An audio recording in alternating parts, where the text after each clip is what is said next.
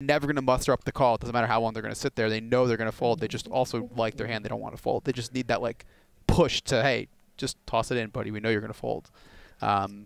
I really like to see, I know there's, I'm sure not statistics out there, but, you know, when the clock is called on players, how often they call versus how often they fold, because I think it's, like, drastically, like, probably, like, 9 to 1 in favor of they fold. They fold in the early all the time. Do you agree? Disagree? Middle pair here with I agree with that. I do think that this table would have gone a decent amount slower had, if there wasn't a timer. I think maybe 10%, 10 to 15% slower. And what types of scenarios? Just I think Joe would have taken more time before shoving the ace-jack. He probably would have arrived at the same conclusion, but I think he would have been much more deliberate in his thinking and in his actions. I think that Joe would have also taken more time in the entire 9-9 hand, choosing whether to 5-bet shove pre-flop versus flat, and choosing to fold that flop. Sure. We got Eric checking the flop here and then raising the turn with Queen 9 high. Let's see if Justin can muster up a light call down. In position, right? Eric is in position, yes. Oh, Eric is in position. Okay. Flop on check. Justin led the turn. Sure. I suspect Justin is not going to believe him here. This line not particularly credible. Eric looks a little uncomfortable there. Yeah. Oh, well, look at that river. That's going to make him a little more comfortable. Justin checks. Eric checks. Justin shows 7 of hearts, 5 of diamonds for a pair of sevens. Eric has Queen of hearts, 9. But you can see Justin's reaction to that one. He kept a pretty good face on it.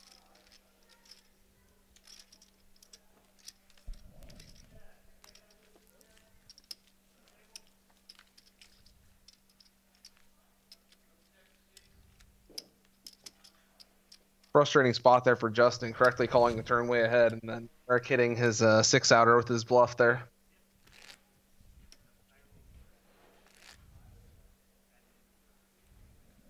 Now it's anybody's game. 58 to 66 big blinds.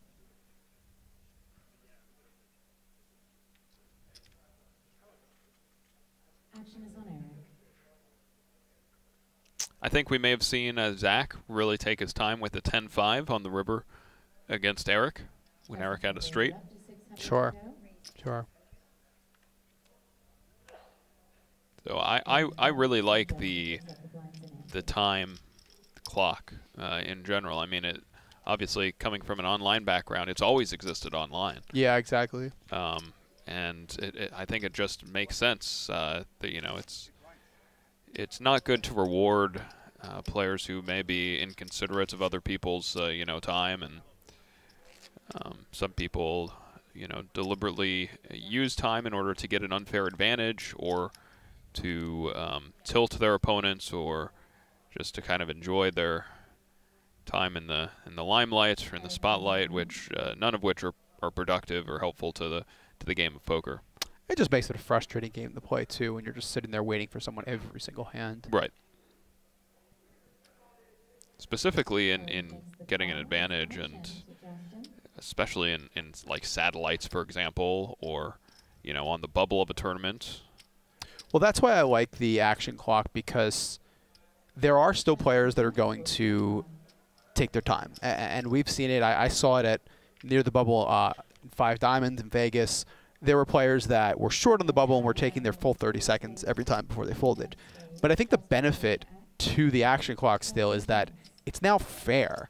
You don't have a table where people say, hey, buddy, don't worry about it. We know you're short. Just sit there and take as much time as you want, you know, and we won't call clock on you. That's really unfair to other tables that people are getting the clock called on them. You know, so I think that the action clock just kind of evens the playing field. If people want to use their full 30 seconds, that's up to them. They may have tough decisions. They may be trying to make the money, but they're going to get a set amount of time, and then their hand is going to be folded. That's going to be it. So it really evens everything out there, which I like. There's been a lot of solves the collective action problem, right? Because if you're a short stack and all the other short stacks are tanking every hand, you'd be a sucker not to do it. Exactly. So that kind of eliminating that aspect of it, and just making, like you're saying, making sure everyone's on an even playing field. Exactly. It's really nice in that regard. There's been a little bit of debate over the allotment of the time chips.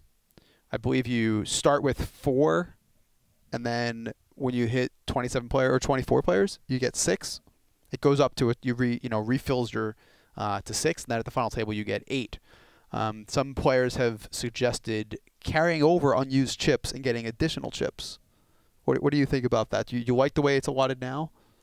I don't have an issue with that. Like I mentioned earlier, I think that 8 is excessive for the final table, at least so far. The players are going to be playing less hands at the final table than they did to get from the bubble down to 24 players. Sure. They're also playing fewer hands at the final table than to get from 24 down to 6. So, I don't know. I ran out of time chips pretty quickly going from the bubble down to 24 players. Yeah, I agree with that. I think that one of the big issues, too, is that field size varies so much. So in a lot of smaller WPT events where maybe 45 or 54 people cash, 4 time chips from 50 down to 27 does not seem so bad. But in an event like here at Borgata, where how many players cashed? 156. 156. 156 down to 24 that's a large difference. So yeah.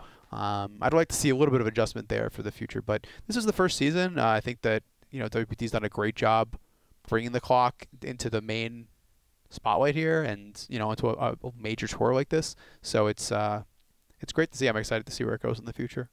Well, I had an additional issue with the shot clock, which was that I was originally informed that we'd be getting 4 chips that day, and then at the end of the day, we'd be getting 6 chips the following day. Now, what ended up happening is the end of the day ended, we bagged at, 2 a.m., but it wasn't yet down to 24 players. So the day had ended, and I was planning on getting 6 new chips. They were planning on playing the 24. Right, exactly. Yeah. But then I was informed, no, we got to wait, and you can't get your chips until you play to 24. So I basically was just verbalizing all of my bets in order to save time of needing to carve out chips and whatnot.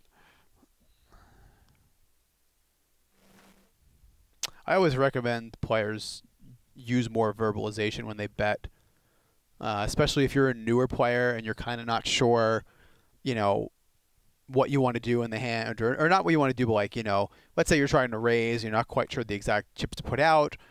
You want to bet, 550 and you only have a 1,000 chip. Just use your words first. If you use your words first, it's much easier for the dealer to help you out, for other players to help you out, that kind of thing. I constantly see players struggling to call and kind of finding the right chips. Just say the word call. If you say the word call, everyone knows what you're doing. The dealer will say, okay, put in this chip, or the player next to you might help you out. It just makes it much easier on everyone. Verbalizing is good, and verbal. Both players are trash here. Eric not immediately folding. And there it is.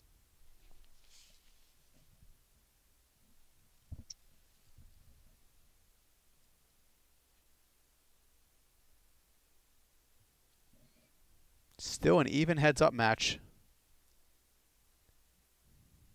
Yeah, Eric got off to a pretty hot start here. But, we were quite deep with both players around 60 big blinds. This could take a while, or it could be over next hand.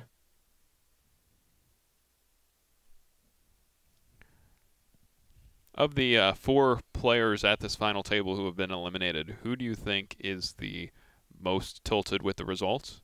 Who do you think is the most pleased with their play today? That's a good question. I would have to say that I'm going to say Mike Martyr is probably the most pleased. He got his largest cash. He managed to get 1 pay jump despite being one of the shortest stacks coming in. He played very well. He got coolered once or twice. Definitely once, arguably twice. He got a little lucky to be in, then unlucky to be out. There wasn't much he could have done differently. So I think that for somebody like him, that this was a nice experience overall. For the player who's most tilted, it's probably pretty close between Zach, the chip leader, who's out in third. But I'm going to say it's got to be Joe. It's always going to be Joe, because Joe just takes these things the hardest always. When he doesn't win, he feels like he should always win. And he's probably got a whole lot to complain about based on the way this experience went. Yeah, I was going to say I think Steven is probably the most tilted, being the commanding chip leader with 10 players left, and then taking 6, especially in the fashion that he did, limping where he didn't necessarily have to, but where it kind of made sense in the cutoff with ace-deuce suited.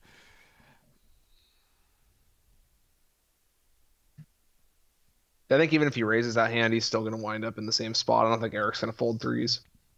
Oh, sure.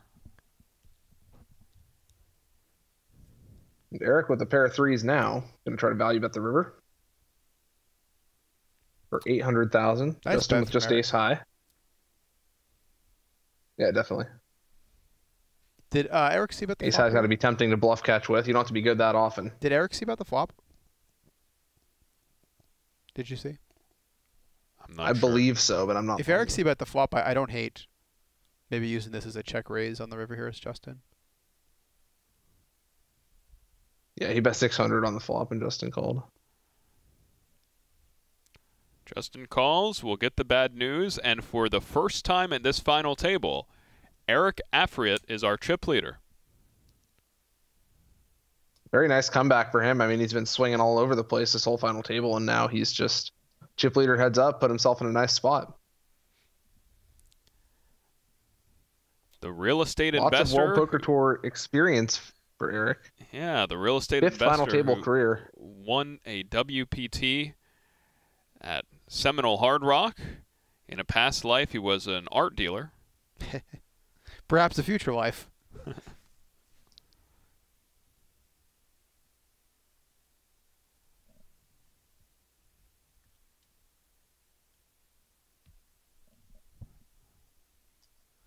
Justin with ace king. Eric with king 10, a nice hand, but probably not a 3-betting hand. Being told they're having some issues with the table audio, so you just have us for now. I would split 3 I betting. noticed I or saw them calling talking to each other for a while, and I was wondering what was going on, but with the king. we 10. are in the dark on that one. Eric flops a 10. Justin with the backdoor nut flush draw. I think at this stack depth especially, I vastly prefer calling with king 10 here, pre-flop. I wouldn't mind a raise now from Eric. Sure. And he does. Eric's going to check raise the flop here. I think Justin's only play is to call with ace king with the ace of clubs here. Yeah, it seems like a pretty clear call. He's got a lot of potential. Fortunately for Justin, only 3 of his outs are live. But he does have a couple of backdoors to go with it. Yeah, king on the turn would be just terrible for Justin here. But he definitely could think his ace king is the best hand. He's looking at that backdoor nut flush draw, 2 different backdoor straight draws possible. He does continue. 3.5 million chips in the pot. Turn is a 6. No help for Justin. And Eric is going to keep betting. This is also a card that's going to complete a lot of Eric's draws. His 5-4 got there. His 6-5, 6-4 made a pair if he has those hands.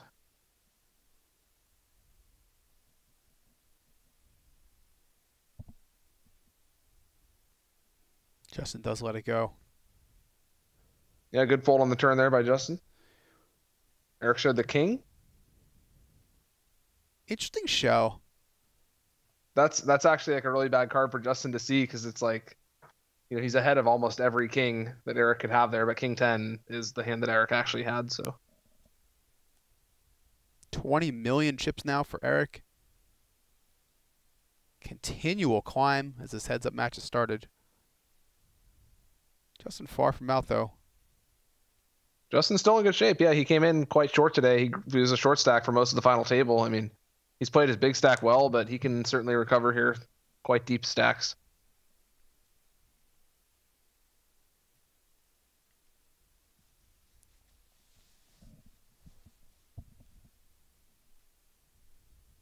Eric with the Jack 6 suited. He's going to keep raising to his bigger sizing. 950 that time. That is a large sizing indeed. Justin will fold the 6-4.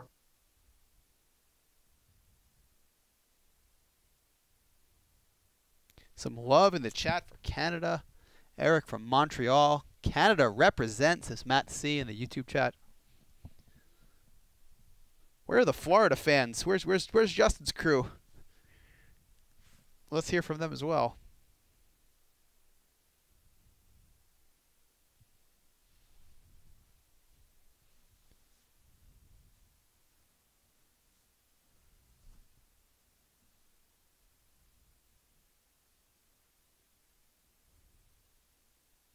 Eric is running quite well this heads up. YouTube chat, a lot of discussion.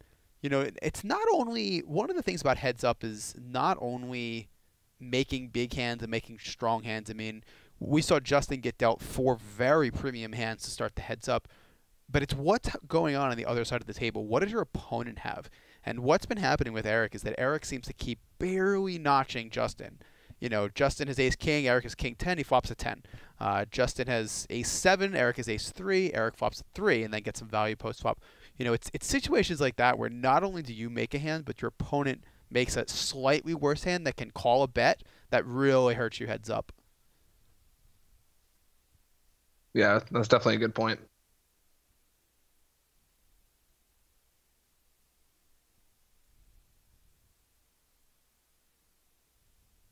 See, a good example here, Justin has queens, but he gets a walk, so it doesn't really help him much. He does look and see. Justin visually frustrated just with the way this match is going so far.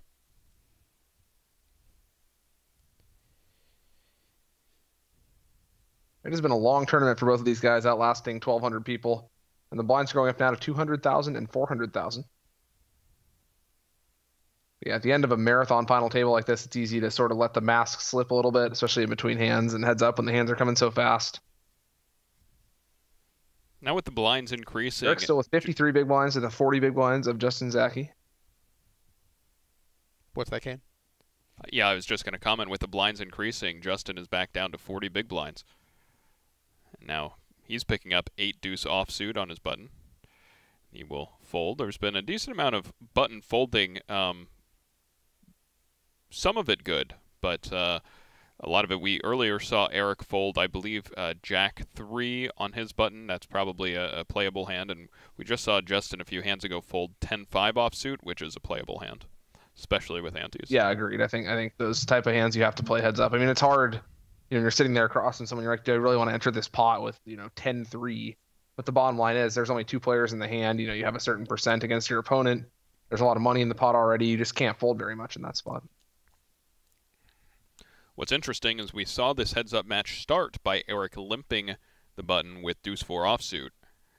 And we since have seen him fold hands that are stronger than that, such as Jack 3 offsuit in a small blind. I think people often Eric with king 10 suited, a pretty nice hand here. Connectedness over high card raggedness. It's pretty common, especially heads up. People want to make that wheel with 4-2, and they don't factor in their the ability to make pairs being so weak with 4-2. So Eric min raising this hand, but that might be just because the blinds just went up. Justin with a pretty obvious call with king 3. Justin is out in front, but Eric has some nice draws to go with his hand. He's got a gut shot and a backdoor flush draw.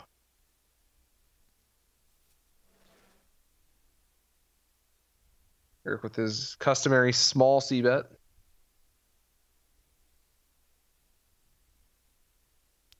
This could be another frustrating one for Justin if he has to call the flop and fold the future street.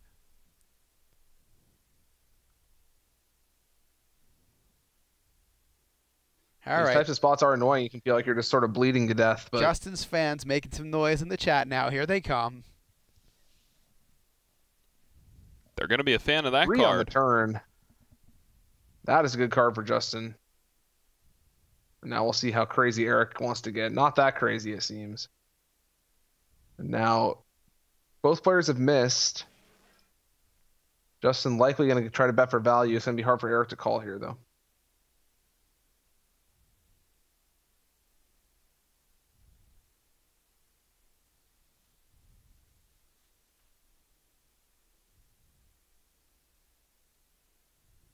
It's like 1.2 from Justin.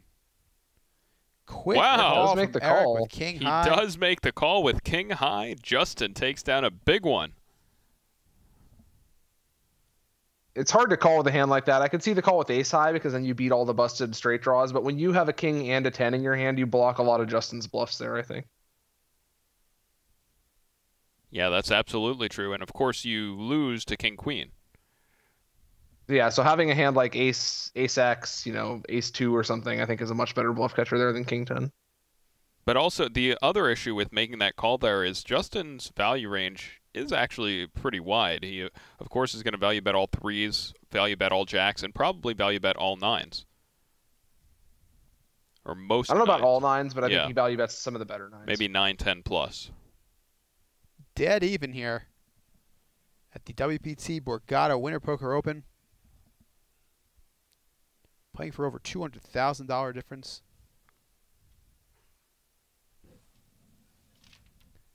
$636,000 to the winner, plus that $15,000 Tournament of Champions seat. Eric Friet going for his second WPT championship, but Justin still looking for his first, although he has several final tables. Can he finally take one home? These two players are also playing for a bit of pride here. Whoever wins this tournament will have more in live tournament earnings than the other player. Eric coming into this final table with about 1.9 million in live earnings, and Justin coming in with about 1.8 in live tournament earnings. Justin again picking up a premium hand when his opponent has a less than premium hand. 8-7 offsuit probably worth a call pre at least. And we will go to a flop. Justin, a big favorite. This is the type of hand you want your opponent to have when you have nines. Two cards so if you just want under Justin what you to have. run well, you want to see a flop somewhat like this. You want Eric to definitely make a pair. You know, Justin runs poorly when this is a Jack 2-2 flop. Just this, the fact that he's picked up a pair, is going to help him get some value here and not just get that instant fold on the flop. He's definitely going to get at least one street here.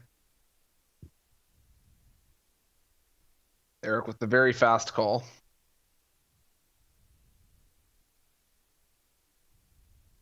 King on the turn. That may slow both players down here.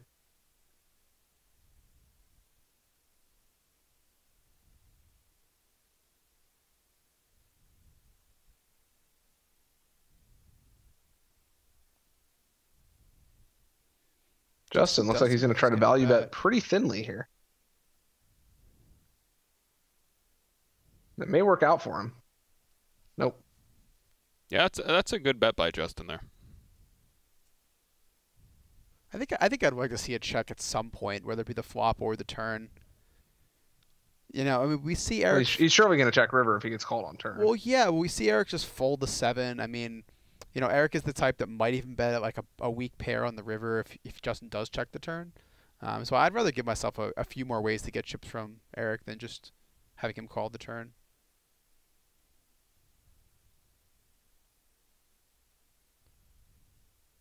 See both these players guaranteed $434,000.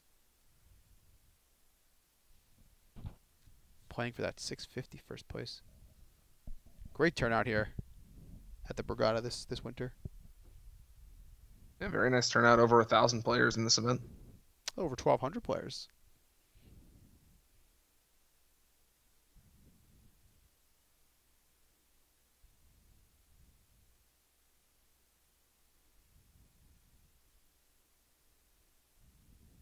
Eric's just limping in with the queen suited. Justin content to take the free flop here, I think.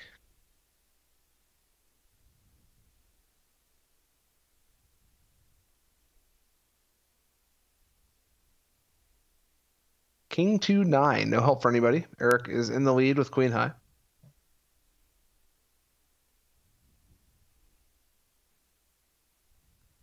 There's the 7.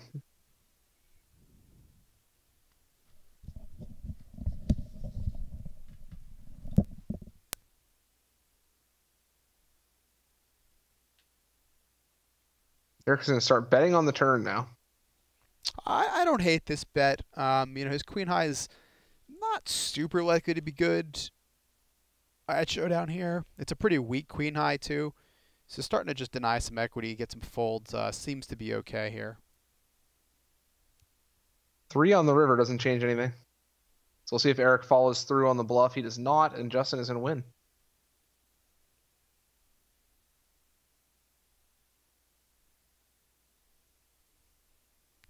Justin picking up some steam now. Slowly. The problem with betting there is if you're not folding out a 7, you're only trying to fold out ace high and a 2. So maybe you're better off just trying to check it down. You still deny some equity. I mean, I'm not entirely sure what his, whole limping range, that gets to the turn might look like. But most of the time on the turn there, taking some of those single high card hands and starting to bluff with them is not a terrible idea. You can make the argument that he should use more, jack highs or lower, connected cards that didn't bet the flop, like 6-5s or something like that. But I think one bet with some of those hands is not the end of the world, especially against an opponent who may seem to be giving up a lot when he checks.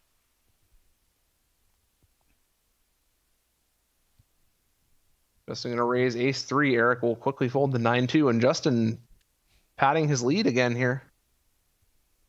Tables can turn very quickly. I will say that with the way these two players are playing, I don't think we're going to see a match where one person slowly grinds down the other. I really think we're going to see a big confrontation at some point where they play a big 20 or 30 big blind pot, and that kind of swings the match one way or the other.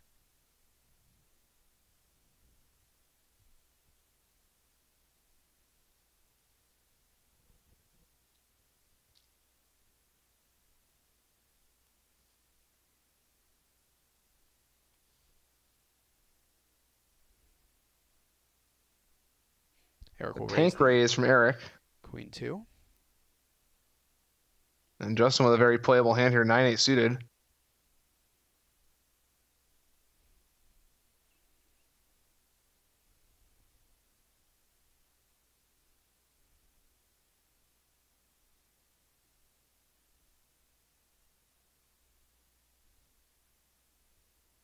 And both players flop a pair. Justin also has some backdoors. Yeah, both players are going to enjoy this flop. Heads up, most of the time, any pair is going to be usually put you in the lead. Unfortunately for Justin, he has run into the top pair of Eric. A pretty small bet from Eric.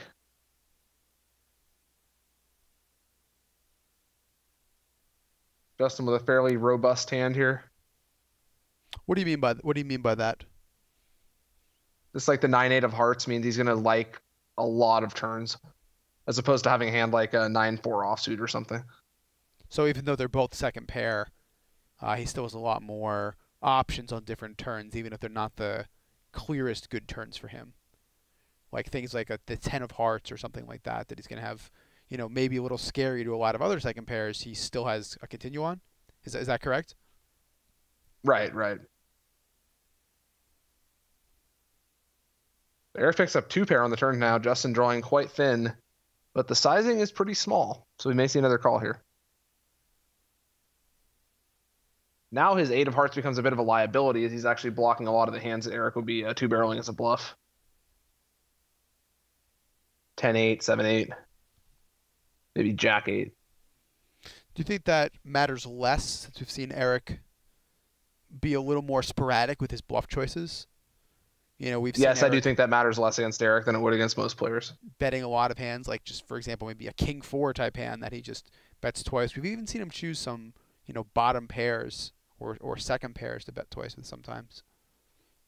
Yeah, Eric's range construction is definitely a lot more nebulous than most players, I think. So, yeah, for Justin, he kind of has to go to level 0 and just be like, yeah, I have like second pair. It's a pretty good hand here, and it's a small bet. I'm just going to call again. This is getting now sticky. River bet of 2 million. Justin in a tough spot here. A lot of stuff missed. The backdoor clubs did get there.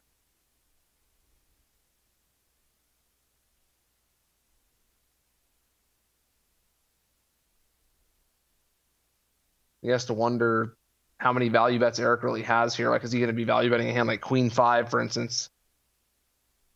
Looks like that's 2 million in his hand there. He does make the call. He makes the call. Pretty tough spot for Justin there. Seems like he knew his fate. I can certainly see why he called down. It's a very difficult spot for him. Seems like he knew his fate before he tossed it in. Eric, once again, that's over the case 20 sometimes, and in million. that spot you have to be good 1 time in 3.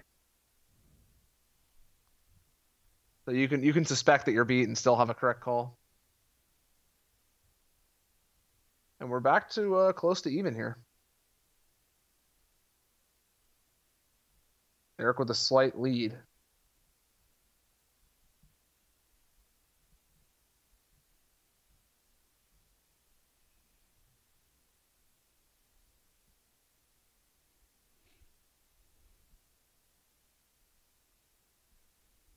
Justin raising the queen 2, Eric with the jack 9.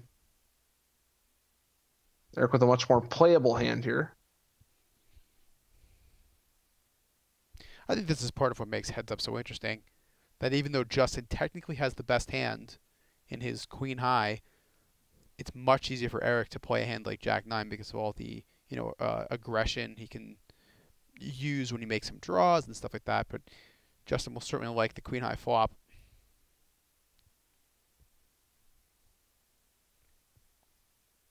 Yeah, it's a spot where Justin has the raw equity advantage pre by a very small amount, but you'd rather be playing Eric's hand realistically in most scenarios. Justin is going to bet the flop here. Eric, a decent float candidate. He's got. Oh, he's going to go for a check. Is that a raise? Yeah, raise. those are not calling chips. 1.5 from Eric. Justin now with a weak top pair. The weakest top pair, but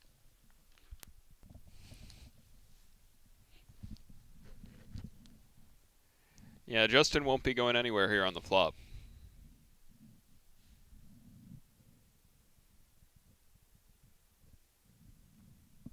Certainly will be calling the flop, and we'll see what happens on the turn here. Turn is a 4. No help for Eric. It does help some of his low straight draw type stuff. This is a nice example of what you were saying, though, against Eric. It's hard to pin down exactly what his bluffing range is. He's going to choose a lot of just kind of random hands like this.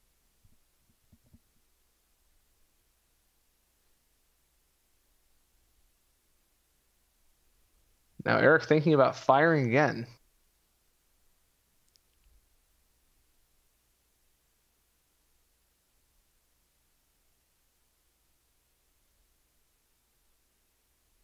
The second time we've seen him use a time chip before bluffing. He did that earlier as well. I actually kind of like it in these spots. I'm not sure I would be looking too much into that if I was Justin, but you know that he doesn't have a clear bet here. He is bluffing. Drawing completely dead. Wow. Eric here, 2 million on the turn to Justin. And Justin with a top pair, but he is in a bit of an awkward spot in that he can't really improve. Now, it is a pretty small bet here. But so far in this heads-up match, we've seen just Justin calling down and being shown bad news by Eric. So I wonder if that's going to really influence him to want to fold here on the turn. I think Eric can have too many hands like 7-6 or something that are still going to be sort of semi-bluffing here for Justin to want to fold. If Eric bets again on the river, it could get very tough, though. 8 on the river. Should mostly be a blank here. You know, if we think Eric might shouldn't really have either player 7-6 or an 8-7 type hand, then obviously he might make some 2 pairs, but if Eric fires a big bet here, it is going to be pretty tough for Justin. I mean, he's only beating a pure bluff. And it's not super easy to put your opponent on a pure bluff in this type of spot. Eric gives up. Justin quickly checks. Justin will immediately check back and be very happy to win. Very nice hand by Justin. Justin Zaki is back on top here, this heads-up match. Eric put the pressure on the turn, but... And I think on that turn, too, Justin's going to have a lot of hands like 7-6, 7-5, 4-5, 3-5, all that sort of stuff with the pair and the gut shot that if Eric is going to try to bluff through the turn, I think he should be bluffing the river as well. Yeah, I think that you're letting Justin just see showdown too cheaply there. I mean, you see he had a pretty good hand in his top pair, and that would have been a really tough call if Eric bombs the river. Yeah.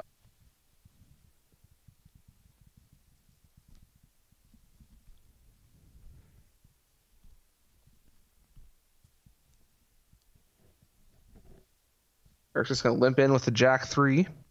I guess he got the Justin memo with the that 9-6. it should be a playable hand.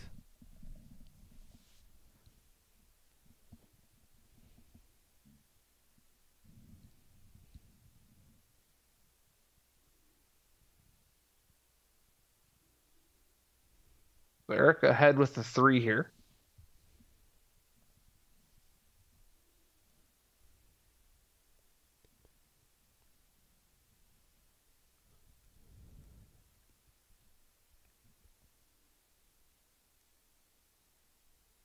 Justin not going to continue with that one.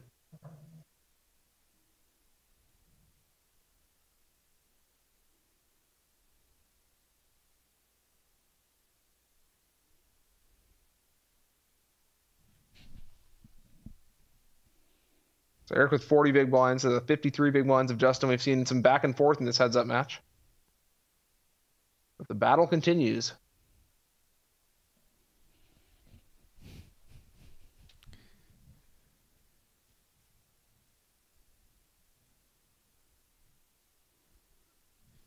Two interesting hands here. Always interesting to see how it plays out when players' cards are so closely connected to each other. Justin continuing with the raising strategy. Eric going to make the call. And Justin, nice flop for him. Top pair and his 6 interacts nicely with the lower end of this board.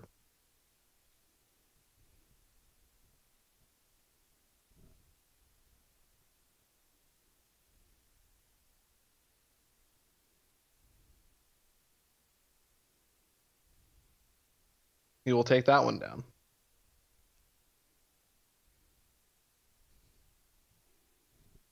Justin opening up close to a 1.5 to 1 lead here.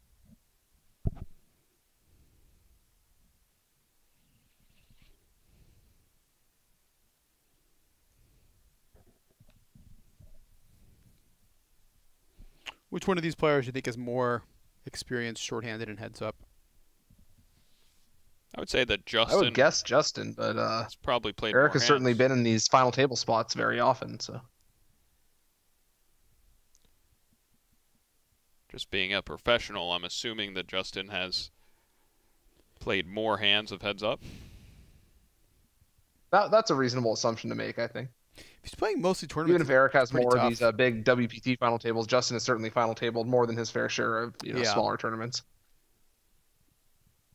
Well, so far I think that Justin has been playing pretty well heads up. There's nothing that he's really done to indicate to me that he lacks experience heads up. Of course, yeah. Yeah, I agree. Except for maybe folding the 10-5 on the button. We'll see what he does here with 5-4 off. He's in a limp, which he hasn't really been doing. He's mostly been raising. Yeah, I'm not I in kind of love prefer with that. sticking with the all raise strategy. But if you are going to sort of carve out a limp range for yourself, you just have to make sure you balance it and make sure there's a few strong hands in there. I don't think you need to really balance it if you're not worried about Eric really pouncing on that. If you're just going to limp some hands to try to see some cheap flops, and he's never going to put any pressure on you, then that's fine. We haven't seen him really put a ton of pressure on him yet over the limp. Isn't this his first limp heads up, Justin? I think he limped once earlier on the right as the match started. Okay. So both players with a gut shot here. Eric with a slightly better gut shot. Eric actually up and down. Justin has position. An 8 or a 4 will give Eric a straight. I wouldn't mind seeing a raise from Justin at some point, whether it be the flop or the turn. He's got a very weak straight draw, and 5 high is just not gonna win the pot very often. Yeah, I think that if Justin is folding 5-4 there, then he can't really raise on the turn. Like, I'm not sure what hands he would be raising on a bluff, if not 5-4. Yeah.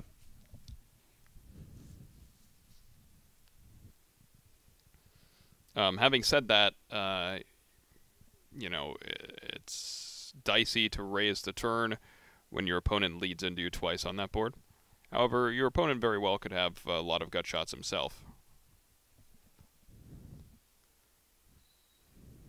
Eric with 10-7 here. Going back to raising, it looks like. Justin hasn't beat with the queen 9.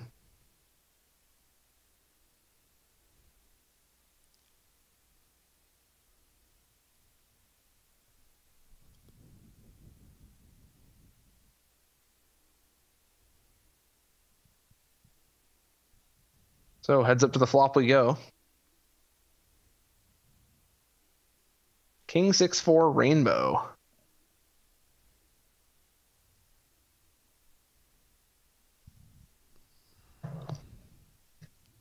Eric is going to stick with the small bets. And this is a somewhat difficult float for Justin. He does have queen high, which is okay, but not a whole lot else going on for him, and he will make the fold there. Yeah, tough to do a whole lot there. I don't hate calling, but you're just going to run into too many like ace high type hands too, especially since of how frequently Eric's just been betting. That I think the folding is pretty reasonable. I think queen 9 queen jack is definitely a call, maybe queen 10. Yeah, I think they're all like pretty close. Queen jack obviously better, but even that's not a slam dunk.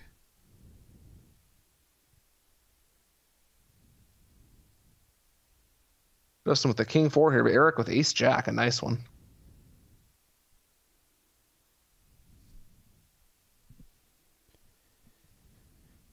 So pretty noteworthy here, Eric just calling with the ace jack. Yeah, I think that that's a mistake. I think in general, both of these players have been 3-betting less than they should. Yeah, I'd agree with that. Yeah, I mean, if you're not 3-betting a hand as strong as ace jack pre-flop, you're just letting your opponents realize a lot of equity with all of their weak hands.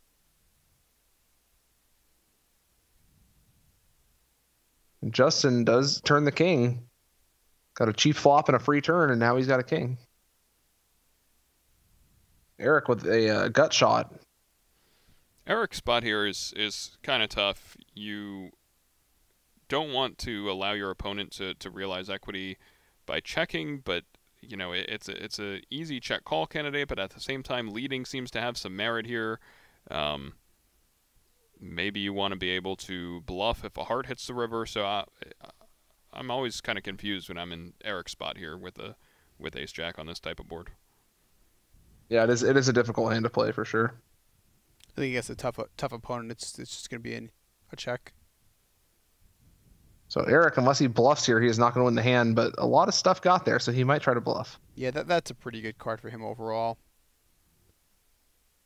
I'd imagine he'd be betting a lot of his 8s and 9s on the turn with the gutter. Well, he does check.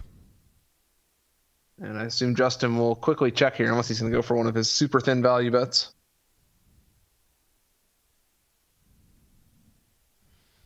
He does check and take it down. Yeah, I think by the river, ace jack is actually one of the weaker hands Eric's going to reach the river with, so he should probably be bluffing with it, right? Yeah, the only thing that makes it less of a bluff is the fact that he does have a heart in his hand. But yeah, true. I absolutely agree. I think that Jack Queen obviously is the more obvious bluff hand there. But I think after Jack Queen, Ace Jack is the next best hand to bluff with. So I would have liked to see Eric bluff at that pot. So Justin pads his lead a little bit more now. He truly has a 1.5 to 1 lead.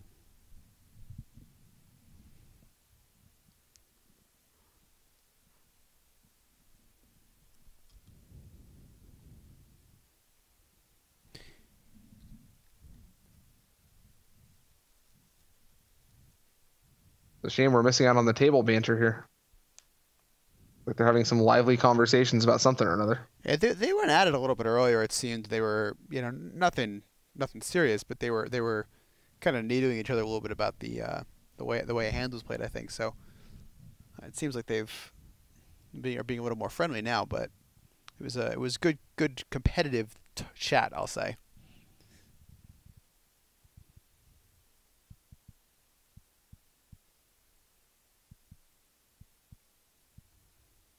Eric with Jack 6, gonna just limp in.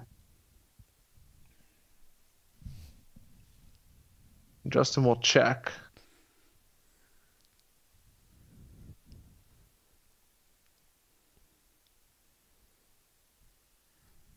Well, I don't know if that helps Justin, but it doesn't help Eric.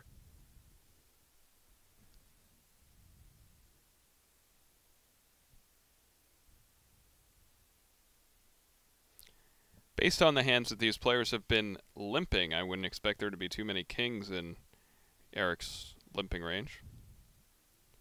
No, probably Worth noting that Justin checked back threes pre, which I think is actually totally correct. It's not a hand you really want to be inflating the pot with out of position, even though you're going to be ahead very, very often. And now on this board, a great board for threes, Justin will bet.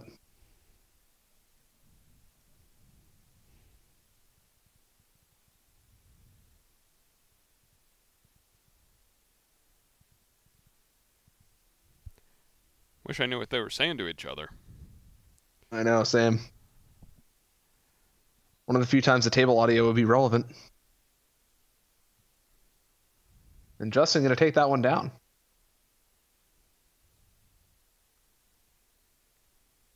Blinds are going up to 250 and 5. I think the blind level's got a 30 minutes once you get heads up. So with Justin with 45 big blinds, Eric with 29 now. Well, right, with the blinds going up, Eric now under 30 big blinds. Is he at a stack, Mike, where facing an open he can just shove all in, or should he be shorter before he starts to do that with 29 if your opponent's opening a lot, you definitely can shove hands. There's definitely a little bit of debate over what's the the best play. So some of the classic hands you see people do this with are usually the smallest pocket pairs. You take a hand like pocket twos that if you just run the equity, it has a pretty good hand. It's a pair. Pairs are tough to make, heads up. But when you go to every flop, like nearly every flop except for one with a 2 in it, is not going to be a good flop for you. So it's really tough to play post flop. So when you only have 30 big blinds, you don't mind just taking it down pre. And hey, if your opponent calls, probably ace king and ace queen a lot, so you just get to flip. So hands like that are the ones that I think you see the most. There's still definitely debate among players over if that's necessary, because 30 big blinds is still a lot of chips, and you still have plenty of play with that sort of stack. So I usually only do that if I have an opponent who's opening really a lot. Otherwise, I would probably just opt to wait till my stack is a little shorter before I start shoving. So in heads-up poker, you do want to defend your big blind liberally. I would say that this is a little bit too liberal of a defend here. The 5-3 offsuit by Eric in the big blind. This is one of the worst hands you can have heads up. Yeah, 5-3 off's a little rough here. Justin going to win with ace high. Eric could have bluffed the river there.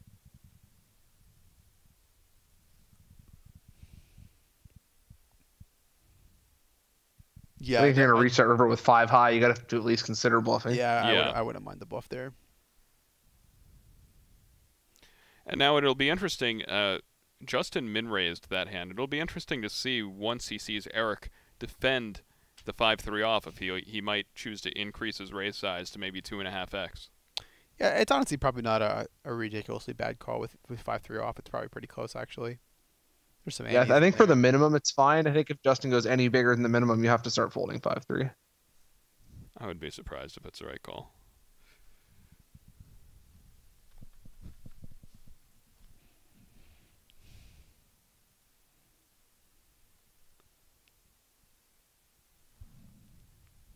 The more your opponent's letting you see turns and rivers, the more you can get away with that stuff too. Sure.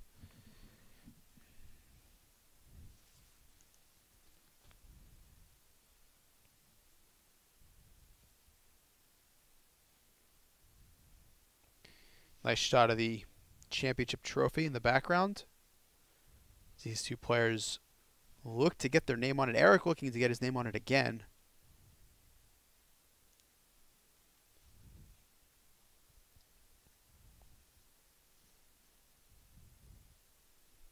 So how full is that WPT trophy? It's very full. I actually don't know what they do. There's a little bit of space near the bottom, I think, or on the side. I was looking at it the other day. So multiple winners they have a little plaque with your name, the tournament you won, and then your hole cards that you won the tournament with. If you win a second WPT, you get a little diamond added to your plaque. So it's nice to look at the trophy and find the guys who've won 3 and 4 WPTs. So Eric looking to add that diamond. So WPT has a sweat here too. They're hoping for Eric to win so they don't need to buy a new plaque. Yeah, probably. Yeah.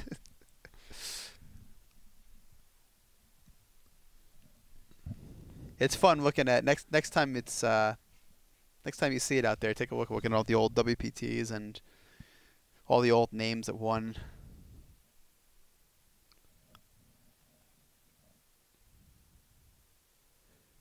Justin, a 3-bet here with the 9s, and that should end the hand.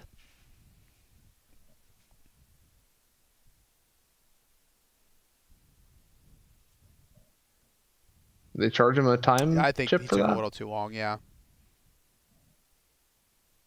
He's got a 2-1 lead now. Up to nearly 25 million. Eyeing that prize. 16 cash. This is his 17th cash, his second final table. That's a lot of career earnings for only one final table. Those are just WPT earnings. Yeah, looking to nearly double those with a win today.